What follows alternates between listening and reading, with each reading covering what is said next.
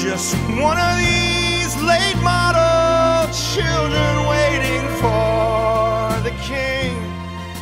It's funny, I mean, I used the name for it, but it was a pretty crappy song back then in a lot of ways. I realized it later. I think it's probably one of the big reasons why it didn't get done for the record is just, it was pretty crappy. A lot of the lyric was. I had to fix a lot of that.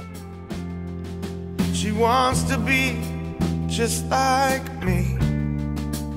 And I want every damn thing that I can see. Whenever we did the orchestral arrangement 6 or 7 years ago, I rewrote a lot of that song.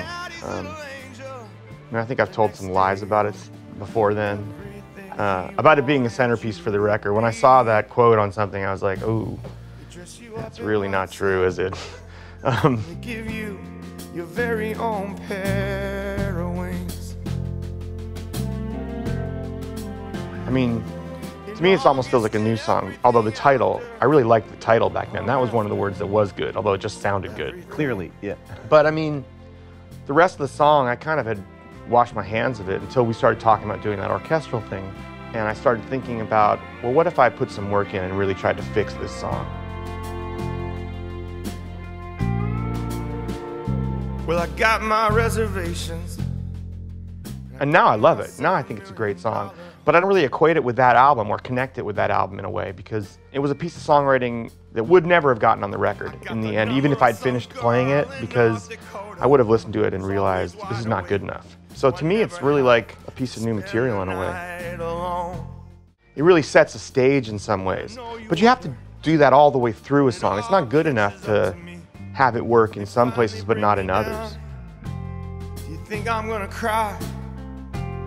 Well, listen. I probably rewrote a quarter to a third of the song, which is for an 8-minute song, a lot of song, you know. So 3/4 isn't good enough, you know, when you really want to make something good. You're not editing yourself is the first step. I hope you weren't expecting me to be crucified. The best that they can do is just to hang me from the nearest tree. But I had been really obsessed with this record Joni Mitchell made called Travelogue that Vince Mendoza wrote all the strings for.